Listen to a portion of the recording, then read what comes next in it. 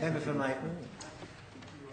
Thank you, Mr Speaker. I'd like to rise today to acknowledge the contribution of the students in my electorate, particularly those of St Peter's College in Maitland who attended the House today, and particularly some members of that class, particularly John Leao, who was not able to be here today because he was actually just returning from a tour of Europe as part of World Youth Day.